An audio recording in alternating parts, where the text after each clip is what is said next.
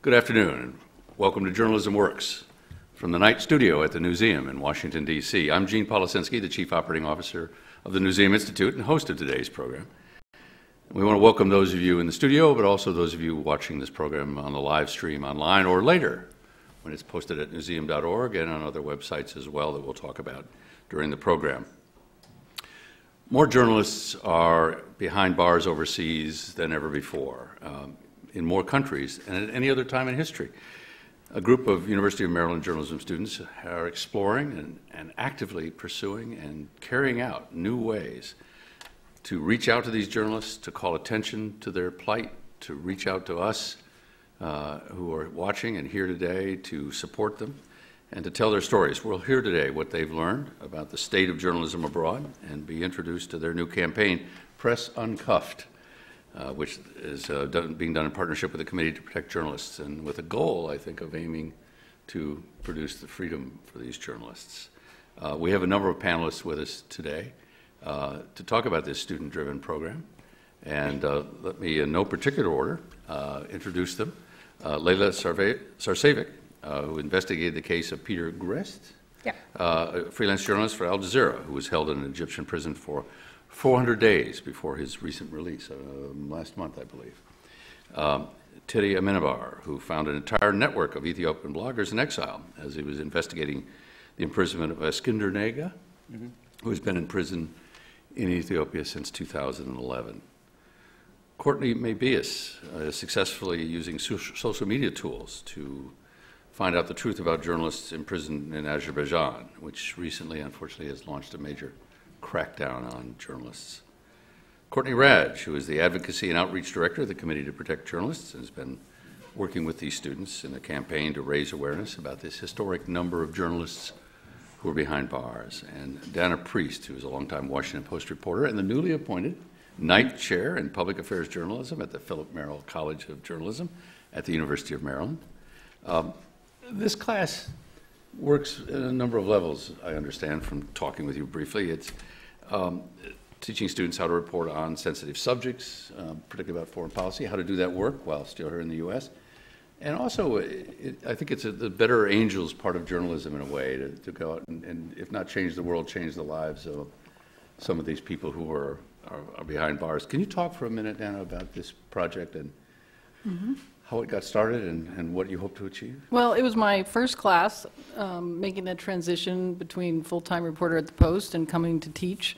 And I wanted to find a way that might grab the students, and I thought that giving them each a particular individual behind bars rather than the big topic would both help to deepen their reporting, which is a good skill that they and all journalists need, but also might show them what people around the world put at risk in order to do what we in the United States take for granted. And especially, I think, maybe a younger generation who is growing up with social media and with having to learn all the platform technologies, really to focus on what is the essence of what we do, which is accountability journalism, and to hold the governments and others accountable for what they do. You know, last June, in this very room, Kathleen Carroll, who is executive editor of AP,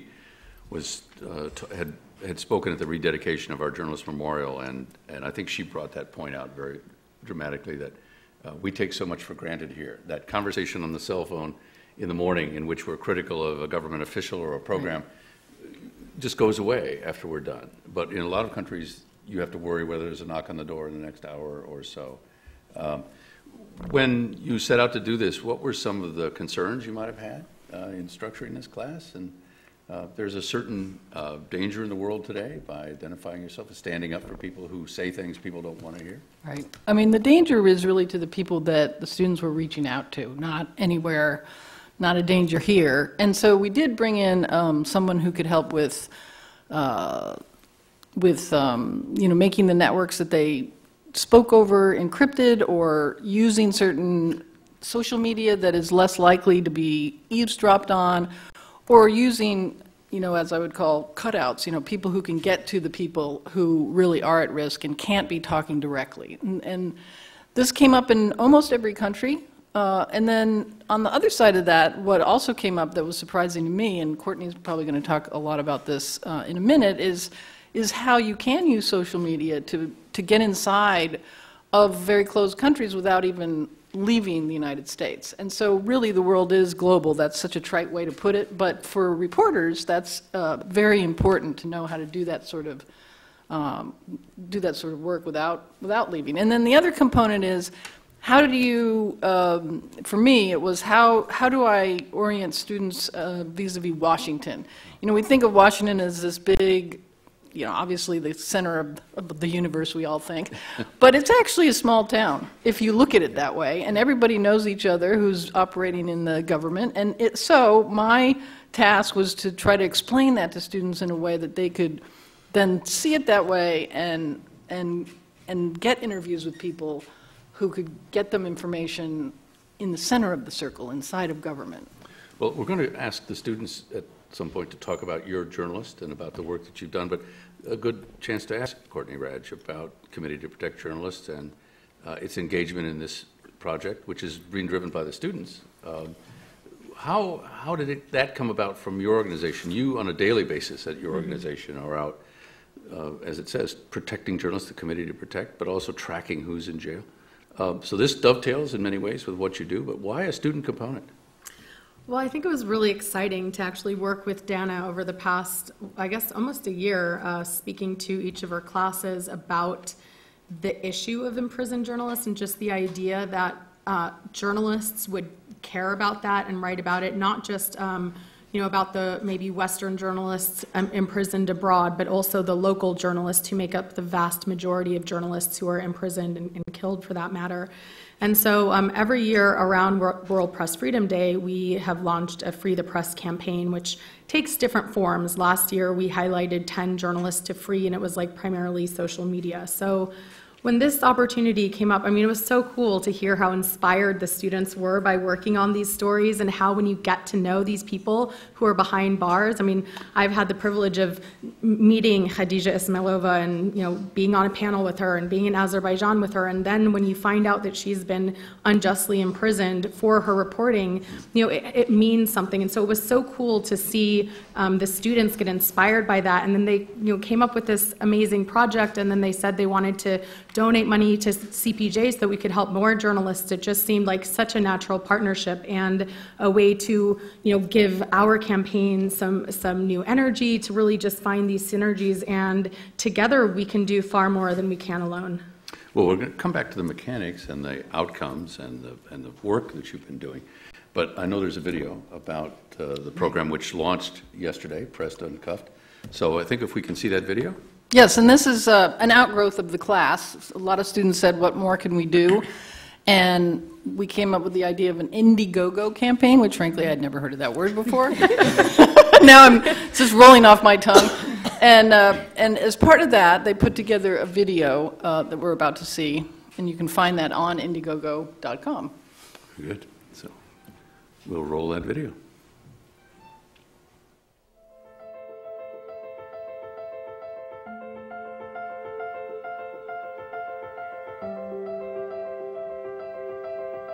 My journalist's name is Wabshet Tay. Win Van High. My journalist's name is Skinder Nega. My journalist's name. My journalist's name. My journalist's name. My journalist's name is Riyad Alamu. Mashallah Shamsul Vasin. Hatice Duman. Rahman Shahi. Peter Greston. My journalist was charged with terrorism acts. For speaking out against the Communist Party of Vietnam. For illegally entering Afghanistan. Charges of separatism. With spreading propaganda against the state.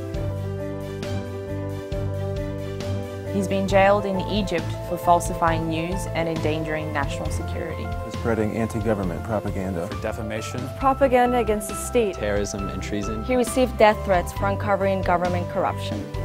Your donation will allow us to make bracelets, each with the name of a journalist languishing in prison. The money we raise from selling them will be donated to the Committee to Protect Journalists. Help us tell their stories and work for their freedom. Please donate today.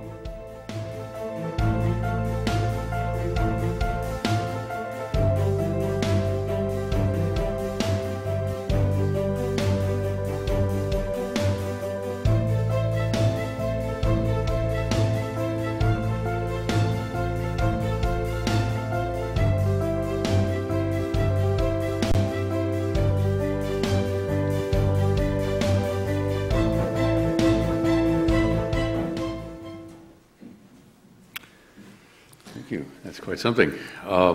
Let's talk for just a second and go through our student members of the group here. How has it changed the way you think about journalism, if it has? A lot. I think the most effective part about this campaign and why I want to get more involved is just that we know when you're at the Philip Merrill College of Journalism, it's very nice. It's brand new. I love being there. You have these nice computers, and then you have these I talked to many journalists when I focused specifically on Iskender Nega and press freedom in Ethiopia, and I had these really long conversations with this one specific blogger who's now in America, and you just kind of realize that it's just not the same. And I mean, I know, I know that you would know that beforehand, but when you really get their personal stories, you kind of realize that you understand that more. And so being at the college and having all these opportunities, you appreciate what you have and want to try to make more of it. I think my answer would be very similar to Teddy's. Having worked as a journalist for a number of years before coming back for my master's, I didn't really so much think about the access to information and how vital that is for communities so much. So I think you're really kind of thinking about it on a very meta, to use a buzzword, a meta level. And in my reporting, so I've got a Azerbaijani journalist named Simar Hazi. He's in prison, and in my process of reporting on him, I've reached out to a number of other colleagues of his through Facebook, social media. I used a lot of Twitter to reach out to these folks. A lot of them are now living in other countries in exile, having dealt with a lot of similar situations, beatings, so forth, unfortunately, in their own work. And so many of them have been so helpful, so forthcoming, so grateful for the reporting that we're doing. But you really don't think about how good you have it as a reporter in the United States sometimes. Yeah, I think, we get frustrated when you're on the phone to an official and you're getting stonewalled and, that kind of thing. But when you realize that it's so much more intense somewhere else, and that just getting a document isn't just making a phone call, it's something else that's far more dangerous, that's far more complex. And I think also, kind of echoing what Teddy was saying, is that realizing that these people are just doing their work in their own part of the world and trying to make their little part of the world better and bring out some light and bring out some truth. And to expand that worldview is just, I think, was a really rewarding thing for me, personally. Dana, what have you gotten out of this project so far? Amazing things. First of all, I am so impressed with what the students were able to find out, really. And I love the fact that a couple times during the class at night, I would get these texts from a student. One of them's here, Mike, who had a Vietnamese man who was in prison, and he was freed in the middle of the class, and he texted me saying, "Oh my gosh, he's out, I'm about to cry." And it was just that kind of connection was really, to me, very special, because I don't think you're going to forget that. And the other thing is that I've been a journalist for 30 years, and I had no idea the situation was so bad. No idea. So that, to me, really opened my eyes. Did the CPJ hear that we don't have in this country, or in many of the countries where there's at least a modicum of press freedom, we don't know how bad it really is? Yes, I think that's true.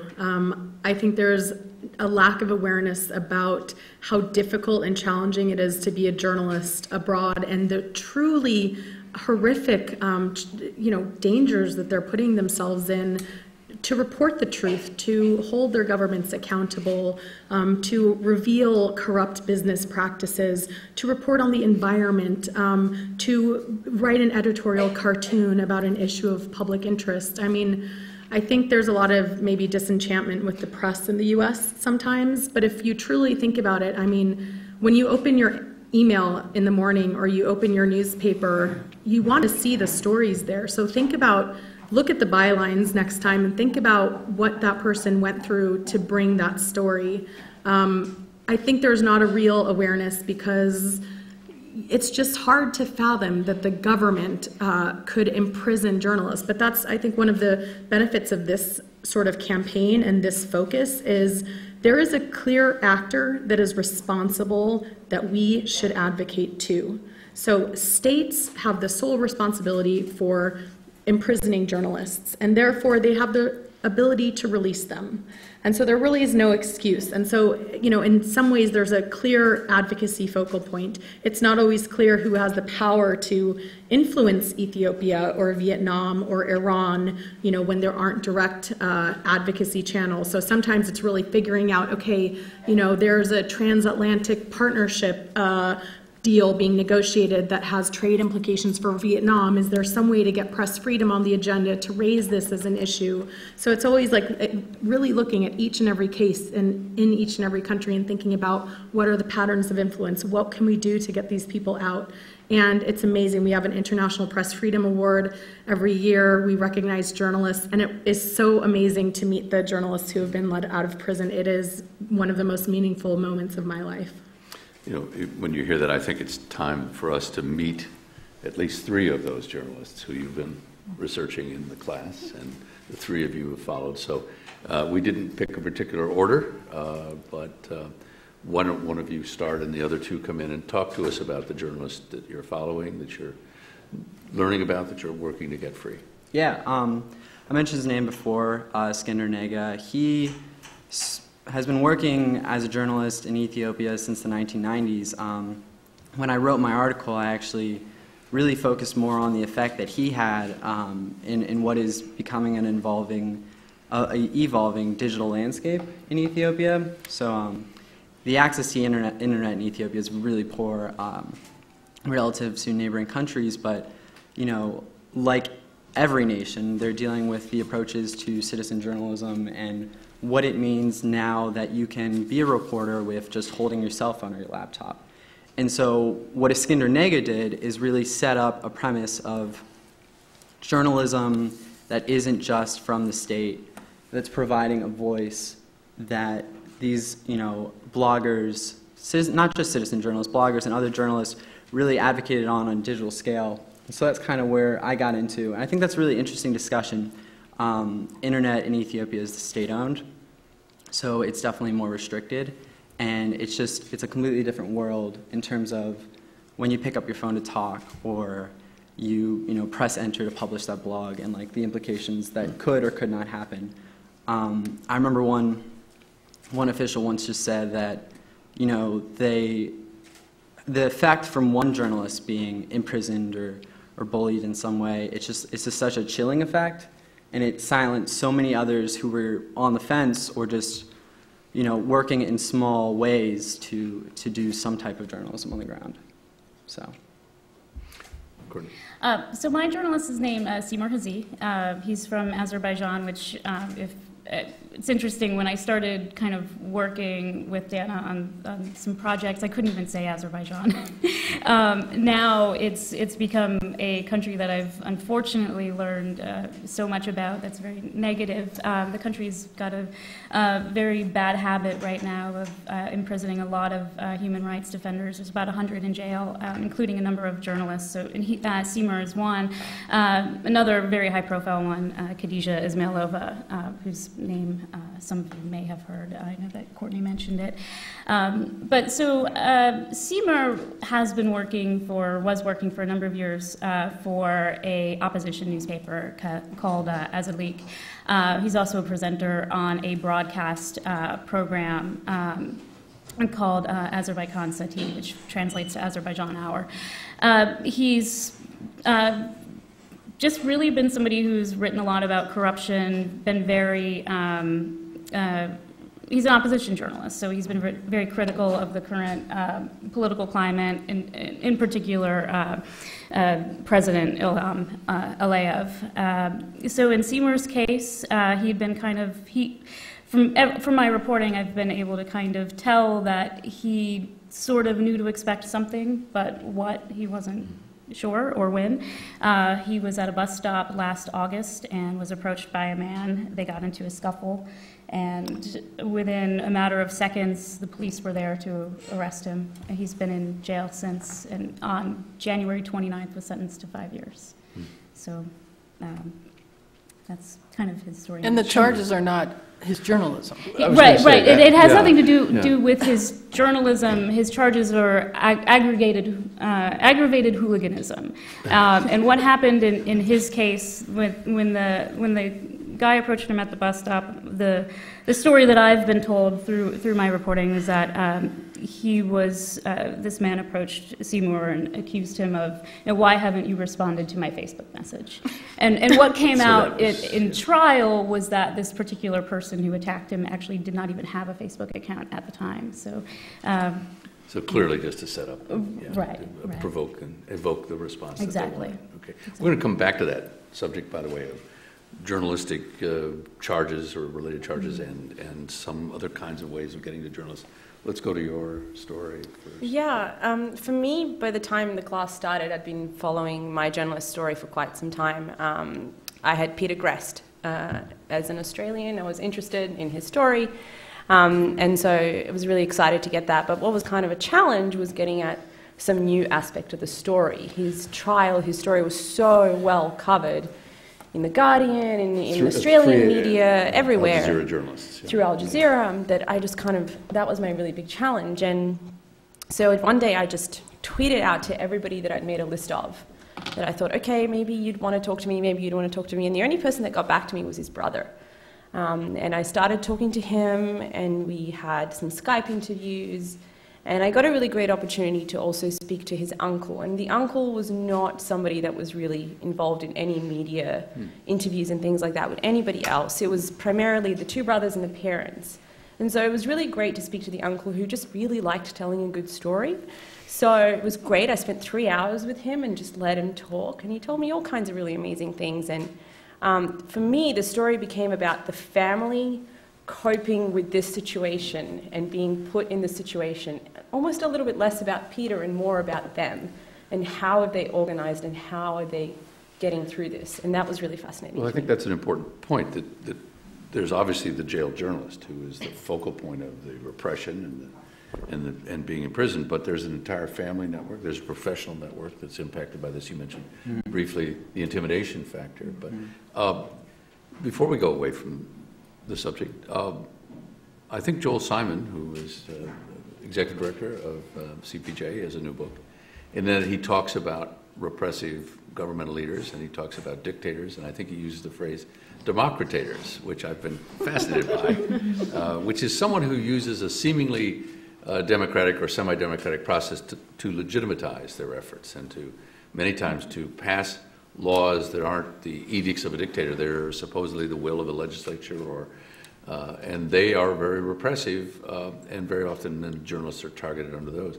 What is in the class at large? Is there a thread where the old things about stirring up, maybe not necessarily opposition, but just attacking the government, are being supplanted by, you didn't pay your taxes, you're guilty of a sex crime, or accused of a sex crime, you're guilty of assault and battery? Is that the new democratator approach to trying to suppress journalism and move it out of a very clear sphere where it's clearly just a repressive act against a voice? Is that what's happening? Are we finding that in this class? I think we're finding the two extremes. One is making up charges like in Courtney's case, but the other one is charging journalists for being terrorists under new terrorism laws that were passed in many countries, including, unfortunately, a number of our allies like Turkey, that then were used against journalists who are in the opposition, which is another buzzword. It means if you're not a propaganda arm, then you're in the opposition rather than an independent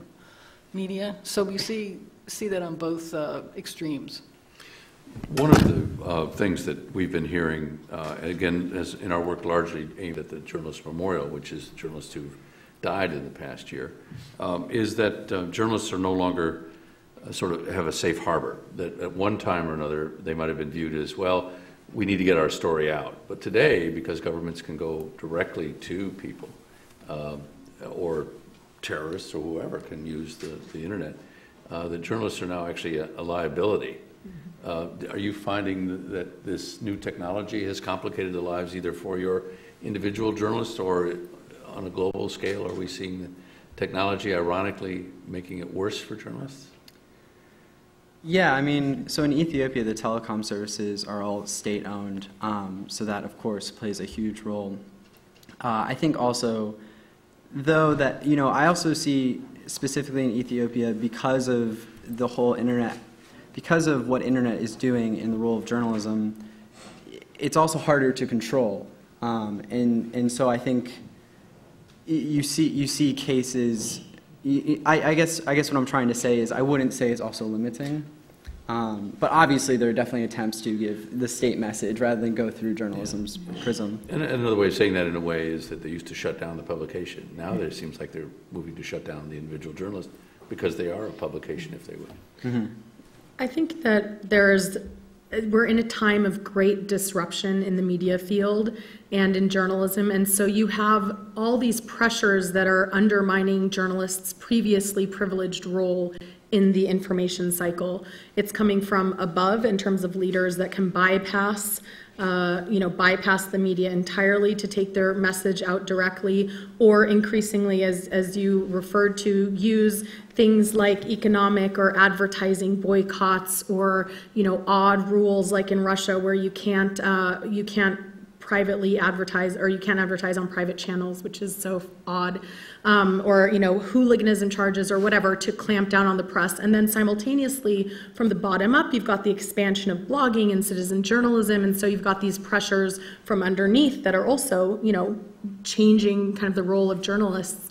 And so they're facing all of these multiple pressures. You've got the rise of non-state actors. They're so diverse and obviously incredibly dangerous for journalists, as are governments. But I think, again, when we talk about imprisonment, that's something where the government is responsible for the journalist's safety. And also I have to say that one of the things that I learned that I didn't fully appreciate was, who to call a journalist these days. And coming from the mainstream journalism, I had a very narrow view of that. Not that you had to get a certificate or be trained, but you had to have, you had to have an institution behind you. And that institution demanded certain things from you, plus they edited you and they made sure that you were, on the straight and narrow, more or less. But really, when you look at what the internet has allowed, not just reporters, but photographers, that's one of my greatest examples in Bahrain, for instance, where they've imprisoned so many Bahraini photographers who were taking photos during the 2011 end of the Arab Spring that really prompted a lot of demonstrations in Bahrain, pro-democracy mostly, and the government had a swift and very harsh crackdown, and they would not let any foreign journalists in the country, and they kicked out those that were there. Well, the people that were left were the Bahraini journalists and photographers who, some of them started out as hobbyists, but then they loved it and they went into freelancing, and then they connected with these other non-traditional agencies that pass out their photos nationwide. So we end up publishing on the front page of the Post and the Times some of these reporters' work, and have no idea that this is a really big, they are filling a huge void now around the world. And can I just add to that on the freelancer subject? Because I think you see that also, the increasing use of freelancers. And so there is this effort going on around the freelancer guidelines that kind of set out some principles for both freelancers and news organizations to adopt to try to increase the safety and the responsibility around freelancers. I wanted to add, in the example of Azerbaijan, you've got, so we were talking about technology and whether, getting the message out. In Azerbaijan, you've got sort of the state-owned media, so you've got the message that's getting out there. But I think in the example of my particular journalist and his publication, it was a publication that's very well known. 200,000, I think, circulation at one point. It's now about 8, and it's being run out of France by the editor. But it does have an internet presence, and I had a conversation with Radio Free Europe, Radio Liberty, a couple weeks ago. One thing that they had said was that, well, so their bureau was shut down right after Christmas, so now anything that they're doing out of Prague. But they are so reliant on Facebook to get their word out, get their news out, and they've got a huge presence on Facebook. When I was in the process of trying to reach who I could about my journalist, and I'm still in Dana's class, so my project is ongoing. I'm still waiting to see where it may take me. But with in this case, so many Azeris were so happy to talk with me. So many of them are very open. And I don't know if that's maybe how Facebook operates in Azerbaijan, if their rules are different, but if you, any normal Azeri, or at least the ones I've spoken to, have thousands of friends. That's huge. That's, and a way to keep in touch, a way to get around so normal channel. It seems to be a really big tool for them to communicate amongst each other. Well, for those of you who have joined us online since we began, this is Journalism Works from the Newseum in Washington, D.C. I'm Gene Policinski, and we're talking to 3 students from the Philip Merrill College of Journalism at the University of Maryland about a unique project they have to track and to highlight journalists who are in prison. We also have their professor, the newly appointed Knight Chair in Public Affairs Journalism at the Philip Merrill College, Dana Priest. And from the Committee to Protect Journalists, we have Courtney Radsch. And I wanted to ask each of the students, since Journalism Works is a program also about what you're doing, but also about how you're doing it. So I'm curious, how did you identify a specific journalist, and Dana, how did the class identify specific journalists? And then talk for just a moment about the mechanics of doing your work. I think people often don't know much about how a story comes together. Well, these are stories. How did they come together? But first, how did you select a particular journalist? Well, I selected him. And moving on to question 2. Yeah, really. I didn't want to waste time on, looking for the right journalist, so I really I selected him. I gave everybody a picture of the journalist so that they would have, this person in front of them, and then they went to work. So, yeah. Well, how did you locate them? How did you get the them of that? Because you have a story or a face, but there's clearly a lot of personality, a lot of the person engaged in that. And I'm just curious. You didn't go there. In some cases, you couldn't go there. How do you know about the them behind that surface photo? Again, to kind of back up what I was saying earlier, Peter is a very well-known journalist. In that case, yeah. Yeah, in that case. But I don't know much about him as a person. I don't know the daily details. For me, it was the family. So it was like Courtney does. I used social media to get to them. Right now I work from home and I work on. But you also got an interview with him. Right. In jail. Right. So prison. All of my stuff is online. So basically what had happened is after talking to the uncle, I said, they told me that basically what they do is that they try to have a family member in Egypt almost at all times. So they were on a rotational basis visiting him there. And I talked to the uncle and I said, well, who's over there now? Who's going soon? He said, oh, Andrew is, and Andrew's the brother. So I emailed Andrew and I said, hey, Andrew, I know you're going over. How long are you going to be there for? Can I give you a letter to pass on to Peter? They were taking letters from people, but I was kind of like, and he said, yeah, sure. I'm going to be there for 3 days, and then I'm going to go somewhere else, and then I'm going to come back for a day. And I went, oh, okay, well, it's not going to... I didn't have high hopes. So I just typed something up, sent it to him, and then on a Sunday morning at like 7:30 in the morning, my phone was next to my bed, DC time. It goes off, and I'm just kind of like, yeah. And I looked at it, and as soon as my email says Grest, I kind of wake up. And it was Andrew, and he had taken pictures of 4 handwritten pages that Peter had written. He'd responded to as many of my questions as he could. There was a bunch of questions that he couldn't respond to. And he took them for me. He's like, oh, I'm in a hotel room, but here you go. And I texted Dana at 7:30 in the morning on a Sunday. Sorry. Oh, that was great. And I said, wow, I have this letter. And it was a big basis of my story. Couldn't answer your questions too politically sensitive, too dangerous to answer? Yeah, I really tried to, I wanted to get a very kind of a portrait of where he was. And I knew that, I knew some details about the prison. I looked at Google Maps, I looked at where it was geographically, I got details from the brother and so on, but I wanted to know what his life was like. And he couldn't really answer those things, but he had done some pretty kind of industrious things. He started making his own bread that he did from some flour and some pineapple juice. He had these 2-liter plastic bottles, his Coke bottles, I guess, that he would fill with water and use them as weights. All these really interesting things, that these little details that I would get from the letter, but he couldn't tell me, for example, the size of his cell or what he did during the day or anything about the guards. I was like, well, are they friendly to you? Are they unfriendly to you? What are they like? How is your daily life? And of course, he couldn't go into any of those details, but he could tell me a little bit about his meeting with his brother for the first time and his work, and it was a great letter. Turning to the two of you. Yeah, you know, I think part of it was kind of just reaching out to literally everyone you could get an email address to or phone numbers, but then also a lot of people said no, or a lot of people talked. Well, people said no. I'm just struck by that. You know, my instinct would be, I'll tell you what I can. Was it fear? Was it fear of endangering the journalist, or? It was a lot of, hey, I want to help you, but I don't want to. You know, I'll talk to you, but I don't want to be a part of this story.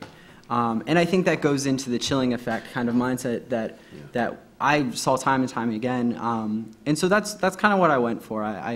You know, immediately when I started talking about Iskender, you get this kind of like inspiration factor for what he was, and so that was a really easy setup for the story. But then also I got really, I had long conversations with a Zone 9 blogger who is now on the West Coast, and really tailored my story to that focus. But then, you know, there are a lot of journalists who I just talked to, and like I said before, who were just like, they were so eager to pass on other people, but yet, for the reason we talked about, they were just didn't want to be associated. Talk about Iskender the person. Yeah. I know a little bit now about Iskender the professional. What about the person? You know, he's one of the most, well, he's probably the most well-known Ethiopian journalist in the world. And his name carries weight to these journalists when you talk to them. He graduated from American University. He is in his late 40s, early 50s. I'm trying to get that right. For mine, he's still relatively young man. Yeah, his family is in America. I try to get in contact with them, but I think that's part of the, you know, not wanting to reach out, and you have to respect that. And he's been in prison multiple times. The most recent imprisonment was on the anti-terrorism proclamation, which Ethiopia passed in 2011. And Dana kind of touched on this before, as kind of like the two opposite ends. You have the random causes or spontaneous things, but then in his case it was more of you know, revolving around the Arab Spring and any type of opposition or fear of that. And that came into play a lot. And when you had the very, very few conversations I had with government officials, the very few, it was all like that the anti-terrorism proclamation worked around England's or the United States, Great Britain's. You know, it built off of those. So the argument was, well, we're using the same laws. But I think it's also, you know, how you use those laws that was controversial for so many. So in my case, I've always used social media as a reporting tool, Twitter, Facebook, just to kind of, you know, look people up, see what exists or what kind of footprint they have in that world. And in my case, well, Seymour was sentenced just a couple days after I got the assignment. So I was looking for him on Twitter, didn't find anything particularly about him, but I saw people tweeting about him, and just went through a process of reaching out to as many people as I could, and I kind of was triangulating my reporting, so I'd look on Twitter, find a source, look that source up on Facebook, see if I could figure out, well, do they work together? Are there, because so many Azeris are so open, you can kind of click through their pictures and find out, you know, okay, well, if they're in a picture together, what does that mean? And so in the process, I started speaking with somebody who worked for the political party that Seymour was affiliated with, went from there to an email conversation, to a Skype conversation, and just as any journalist will do, who else should I be talking with about this person? Who else can help? And he took somebody in the room took a screenshot or a picture of him talking to me via Skype. He tagged me on Facebook, and before you knew it, I was hearing from so many people on Facebook. I have a ton of New Azeri friends, some of whom I can talk with, some of whom there's a language barrier. But just in doing that, there was one person in particular who reached out to me who said, well, do you know this particular Azeri journalist? He's working in DC. I didn't know him, but now he's become a great resource for me. He's just indelible, the help that he's given. So we went really from that sort of social media to, which seems like this very impersonal world, to a very personal world where, I'm meeting with people who are in DC, and then getting more sources as a result. What do you know about your journalist as a person? As a person, I'm still working. It's still a story that's going on. So I have some other people I'm trying to reach. There is a woman who I'm in touch with who talks with him in prison. I believe twice a week. He gets 2 phone calls a week, about 15 minutes a time. So I know is a very passionate journalist. Beyond that, I'm still learning the personality. It's a work in progress. Right, sure. Exactly. How many journalists does CPJ say today are in prison? So we do a prison census on December 1st every year, and as of December 1st, there were 221 journalists. So this was the 3rd year in a row that there were more than 200. And I think there's a couple points. Anti-state charges are by far the charge that's used the most to imprison journalists. So 60% of journalists are imprisoned on anti-state charges. But we also see the use of anti-terrorism charges, which is under that category. We saw this, 9/11, really led to more of that. But I think now also with ISIS and with the violent extremism and trying to counter that online, we're in a very dangerous place, because we're also at a point where the internet is no longer this kind of area that was relatively free in many countries. Of course, there were countries like China and Saudi Arabia from the get-go that really didn't let it be free. But in many countries, it was this space where, even in very restrictive countries where you couldn't own broadcast media, couldn't buy newsprint, you could have online presence. But now, with expanding attempts to restrict online expression and then couple that with surveillance. And this goes back again to the really critical role that the United States plays. And the reason that U.S. journalists, I think this is one interesting point, that surveillance has now touched journalists in the United States. They realize that government surveillance of journalists and media outlets, along with mass surveillance in general, is a serious threat to press freedom. And when you have the United States, which has traditionally been one of our allies in the fight for press freedom, undermining it, it's very often an example of free press. Exactly. You provide an excuse, like like Teddy said in Ethiopia, using the excuse of, well, the U.S. is doing this. I was just in Egypt with a colleague meeting with Egyptian officials about the remaining journalists in prison. And they're like, oh, there are no journalists who are imprisoned here on for what they published or what they said. No, they're terrorists, or they were involved with a terrorist group.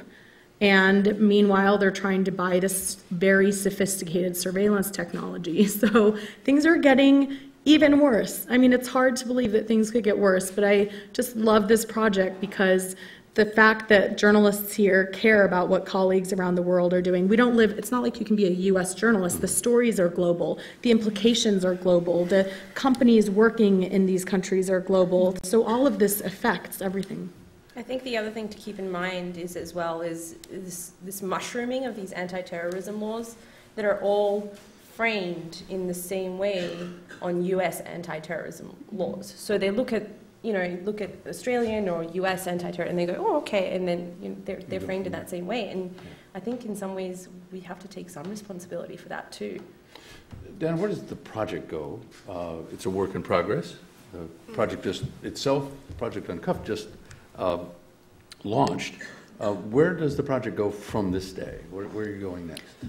Well, it's the phase one of the project that's launched, which is the Indiegogo campaign, which is for all of you who haven't been on Indiegogo before, a crowd funding campaign. So you go there and you decide whether you want to donate, and that money goes in order to make the bracelets. So we don't have a pool of money that we're working off of. We have to raise it.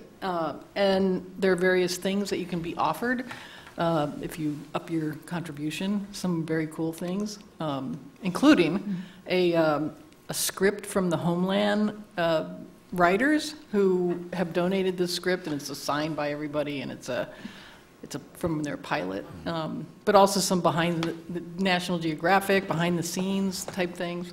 And then we hope to raise at least $30,000, and then we have this wonderful group of manufacturers in Memphis, Tennessee, who came to us through a wonderful person who's an alumni of Merrill named Rosemary Osman, and she has a public relations firm in New York, but she volunteered and really has made so much of this possible.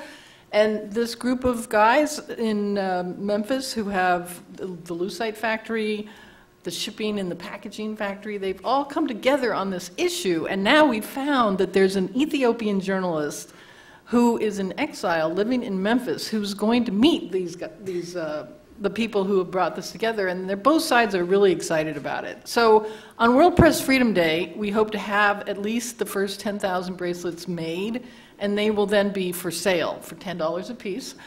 And the hope is that we can make, there are 9 journalists right now whose names will be on them, and our hope is that we can continue to raise money through the sales, through Indiegogo, so that we can continue to have, another round of journalists on the bracelets and another round after that.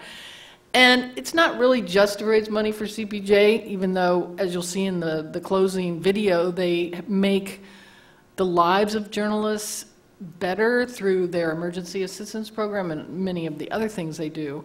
But it's also to try to create a social media campaign that feeds on the one that CPJ has already done, but perhaps now involves more students than it did before and more young people than it did before, not just in the United States. So we're trying to promote this at journalism schools in the United States, but also overseas.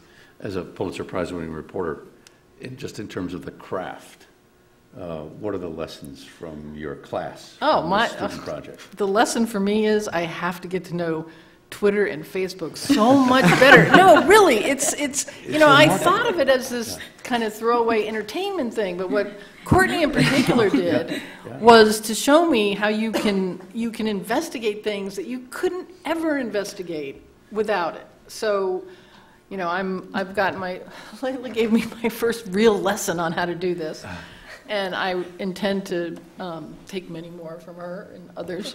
Very good. We're going to ask those of you in the studio if you have a question. There are some microphones here that if you want to line up at those, we'll try to get to you as best we can in the time we have left. But Courtney, for CPJ, this is a rather extraordinary partnership for a group that's, I think, reached out to many partners through the years, but not necessarily to a student group.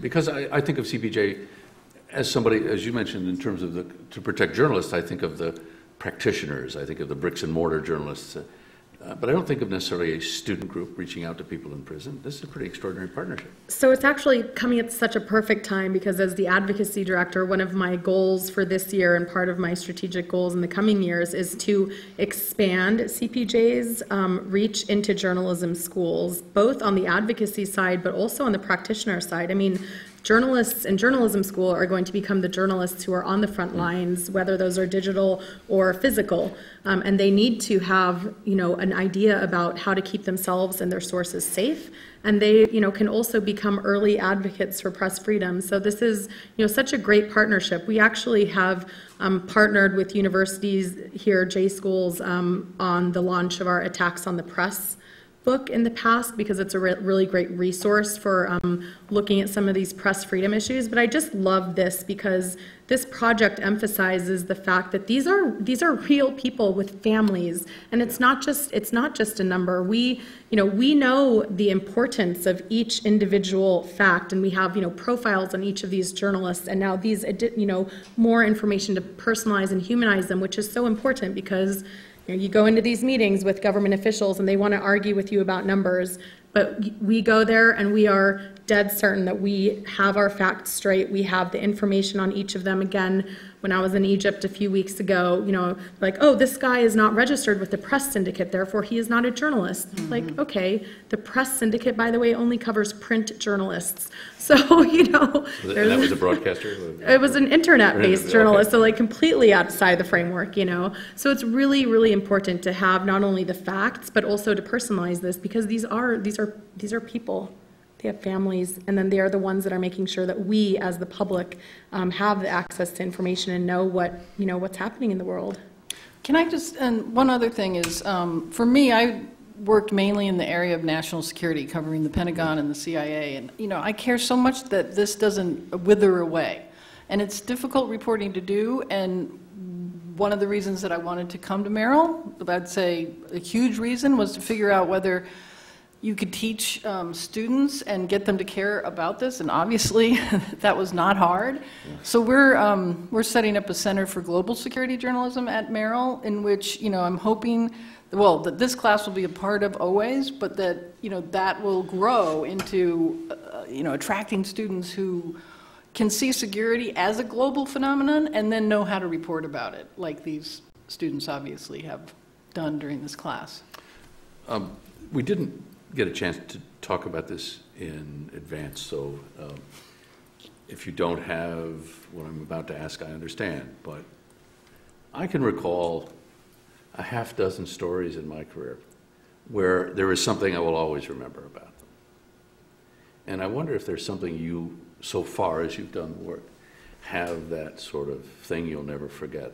The experience is a thing that you take with you, but I can recall on a certain story a certain comment or an expression or one of the people I met. Is there anything yet for you on that? These sound like such personal experiences. I'm just curious if you do. Yeah, I mean, I kind of mentioned this before. My story was really based around really one journalist and then a couple others who are either in the U.S. Or just out of Ethiopia. And so I probably had like 12 to 15 hour total conversation with this one journalist who's getting his graduate degree, and I think what was the thing I'll always remember is just I was asking him like, well, how did you get into journalism? Why are you so interested in it? And it was the same reasons that I have. Like he was just telling me a story that he read about and how effective it was, and it was just like a very nitpick local story, but how it changed this one thing, and like that's the same exact answer I would give with a person who maybe couldn't be more different than you. Yeah, with however many miles away, and I think that's been the most the thing that stuck in my head, and yeah, so. I think for me, it's the passion. I mean, you don't get into journalism for money. If you do, then good luck. Yeah. But I've spoken to so many journalists that from Azerbaijan that are either there or are now living in exile, who are so excited for the attention that we're giving to their stories, just for the hope that it could help, get these journalists, these human rights defenders out of jail. And and one thing that I've been saying constantly is, it's about access to information. It's about how we get our news about the world around us. And if you don't have that, where are you? So I've just been blown away by how willing people have been to share their stories, and talk about their have that experiences. sense of Exactly, passion and and drive. and so many of them, Khadija Ismailova is one of the Azerbaijani journalists who's also been really writing about corruption within the government. And they have such passion.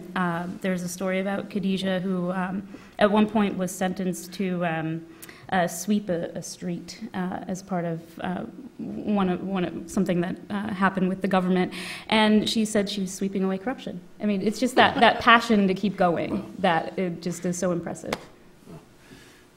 For me, I think it was that first real contact, for lack of a better way of putting it, and sounding very cliched, is like the tenacity of the human spirit, and the fact that, the stories that I got from Peter's family, who tell me what he was doing in jail to keep himself going and to just keep himself sane, and also the family when the brother kind of just went, expletive happens and we just got to get on with it. We just have to get on with it and figure out a way to get him out. And it was just that he was a farmer. He's a farmer from New South Wales. It just went, all right, what's next? What do we do now? And I just thought that was so extraordinary to me it really got to me. Well, that's really something. The program is called Press Uncuffed. It is a program of the students at the Philip Merrill College of Journalism at the University of Maryland, and we've been talking with 3 students who are deeply involved in that project, who are tracking individual journalists, Lela Sarcevic, Courtney Mabeus, and Teddy Amenabar, also with Anna Priest, who is the night chair now, a night chair at the Philip Merrill College, and with Courtney Radsch from the Committee to Protect Journalists.